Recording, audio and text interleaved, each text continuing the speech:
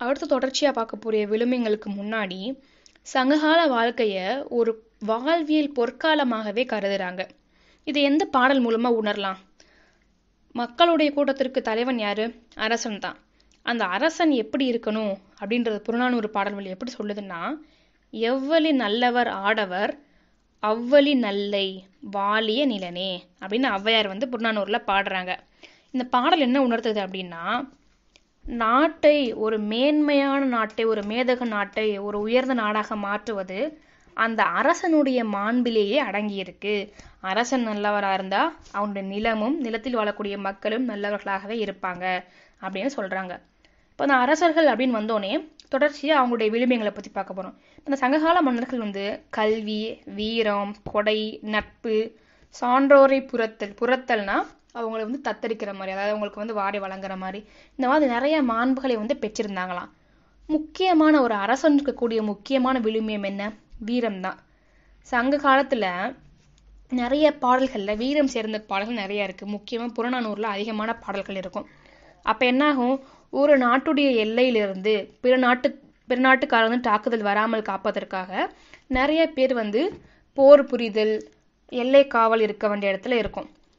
So ஒரு தன் நாட்டை காப்பாற்றிக்கணும் அப்படின்னா அந்த நாட்டில் கூடிய போர் வீரர்கள்லாம் ஒன்று திரட்டி, மக்களை ஒன்று திரட்டி அவங்க போர் வீரர்களாக மாற்றி அந்த கூட்டத்திற்கு தலைமை ஏற்று செல்லக்கூடியவன் தான் அந்த மன்னனாக இருப்பான். ஸோ அப்போ அந்த வில்லுப்புண் தாங்கி பிறப்புண் நானும் பண்புடையவர்களாக அரசர்கள் விளங்கி இருந்தார்கள் அப்படின்னு சொல்கிறாங்க. இன்னொரு இந்த அவ்வளோ வீரம் இருந்தாலும் அவ்வளோ பெரிய போர் திறங்கள் பெயர் பெற்றவங்களா இருந்தாலும் அந்த மன்னருக்கு இருக்க வேண்டிய மாண்புல முக்கியமானது இரக்க குணம்தான்.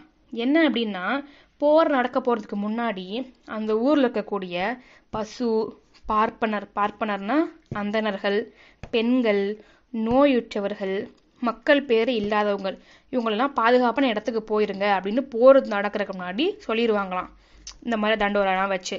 ஸோ இப்போ இந்த வீரம் சேர்ந்த போர்ல இருந்தாலும் தமிழ் மன்னர்கள் அறநெறி காத்தவர்களாகவே விளங்கியிருக்காங்க அப்படின்றத புறநானூறுல ஒரு பாடல், ஆவும் ஆணியிற் பார்ப்பன மாக்களும் பெண்டிரும் பிணியுடையீரும் பேணித் தென்புல வாழ்நருக்கு அருங்கடன் இருக்கும் பொன்பேர் புதல்வர் பெறா அத்தீரும் எம்மம் கடிந்துவிடும் நும்மரம் சேர்மின் அப்படின்னு புறநானூறு பாடல் அவங்களுடைய அறமான வாழ்க்கை, அறம் நிறைந்த வாழ்க்கையை கூட தெரிவிக்கிறாங்க.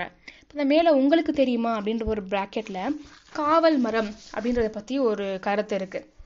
அந்த காலத்துல பண்டைய மன்னர்கள் தங்களுக்குன்னு ஒரு மரம், ஒரு ஃபேமிலி ட்ரீ மாதிரி ஒரு மரத்தை பாவிச்சுப்பாங்களாம். அந்த மரத்துக்கு எப்பவுமே காவலர்கள் காவலா நிற்பாங்களாம்.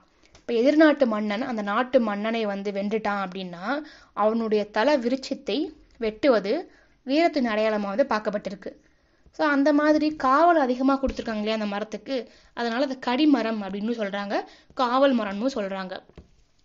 இந்த மரத்தை வெட்டுப்படாம காக்கிறது தான் ஒரு மானமுடைய ஒரு மன்னனுக்கு ஒரு சிறந்த எடுத்துக்காட்டா விழுகிறது. என்னென்ன முக்கியமான மரங்களை எல்லாம் அவங்க காவல் மரம், கடிமரமா வச்சிருந்திருக்காங்க அப்படின்னா, வேங்கை மரம், புன்னை மரம், வேம்பு மரம், இதெல்லாம் முக்கியமான காவல் மரங்கள். அடுத்த விழுமியம் கொடை. மன்னர்கள் என்னதான் வீரத்துல விரங்கி இருந்தாலும் கொடை வள்ளல்களாகவும் இருந்திருக்காங்க.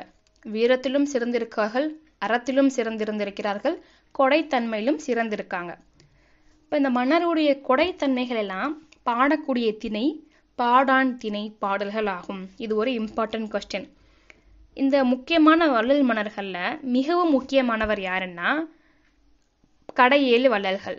இந்த கடையேழு வள்ளல்கள் ஒரு குறுநில மன்னர்கள் தான். சேர சோழ பாண்டியர் மாதிரி பெரியார்கள்லாம் கிடையாது. அவங்க என்னதான் குறுநில மன்னரா இருந்தாலும் வரையாது அளவில்லாம பொருளை மற்றவங்களுக்கு தானமா கொடுக்கறதுல மிகப்பெரிய வள்ளல்கள் அவங்க. அதுல முக்கியமானவன் யாருன்னா ஆய் அண்டிரன் அப்படின்னு ஒருத்தர் சொல்றாங்க. நம்ம ஷார்ட் ஃபார்மா ஆய் அப்படின்னு தான் படிச்சிருப்போம். அவனுடைய முழு பேரு ஆய் அண்டிரன். இவன் ஒரு குறுநில மன்னன். அவன் தன்னை நாடி வந்த புலவர்களுக்கு வாரி வாரி வழங்கிய விதத்தை முடமோசியார் அப்படின்ற ஒரு புலவர் எப்படி பாடுறாரு அப்படின்னா, வான்மீன் பல பூப்பினும் ஆனாது மண்ணே, நீ வர்ற புலவர்களுக்கு யானைகளை பரிசை வழங்கியிருக்கீங்கல்ல, அந்த பரிசுகளுடைய எண்ணிக்கையை பார்த்தா வானத்துல தினம் தினம் வரக்கூடிய நட்சத்திரங்களின் எண்ணிக்கையை விட அதிகமானது அப்படின்னு முடமோசியார் சொல்றாங்க. மன்னருடைய திறத்தை புகழ்ந்து சொல்றாங்க. அரசர்கள் அவங்களை தேடி வரக்கூடிய புலவர், பாணன், பாடினி, கூத்தர், விரலி இவங்களுக்கு பொருள் கொடுக்கறதோட மட்டும் இல்லாம அவங்களுக்கு தேவையான உடை, சாப்பிட்றதுக்கு நல்ல சாப்பாடு இதெல்லாம் கொடுத்து கூட மகிழ்ந்திருக்காங்க. மன்னர்களுக்கும் இப்படி ஒரு விருந்தோம்பல் இருக்கு அப்படின்றத புலவர்கள் ரொம்ப பெரிதுமா பாராட்டியிருக்காங்க.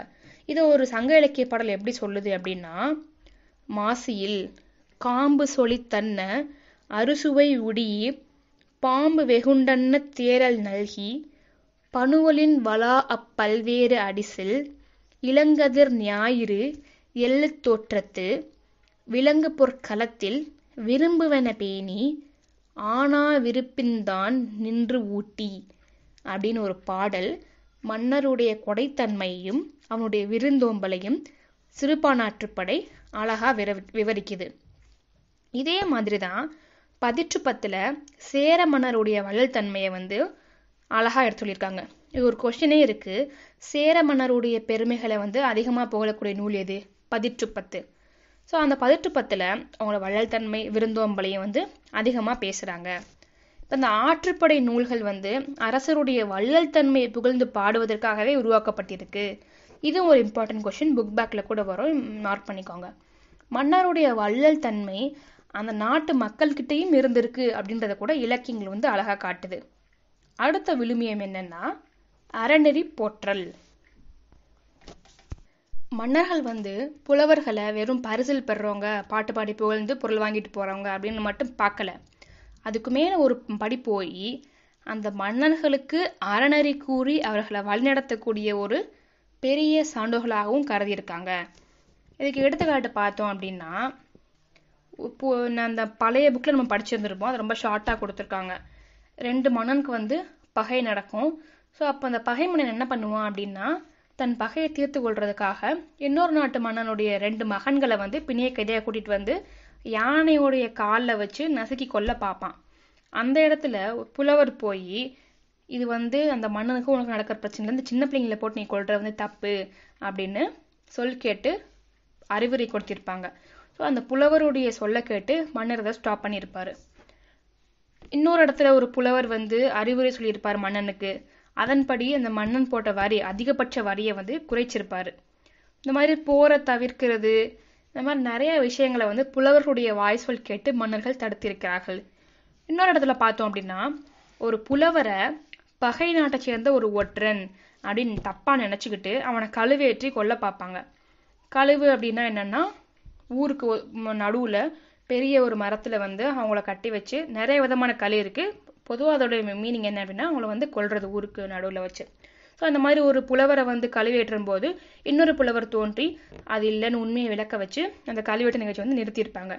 இந்த மாதிரி நிறைய நிகழ்ச்சிகள் நம்ம பார்க்கலாம். இதுல என்ன தெரியுது, மன்னர்கள் எவ்வளவுதான் பெரிய ஆளுகளா இருந்தாலும் புலவர்களின் வாய்ச்சொல் கேட்டு உண்மையை அறிந்து அவர்களுக்கு மதிப்பு கொடுத்து தன் செய்ய இருந்த தீய காரியங்களை நிறுத்தியிருக்காங்க.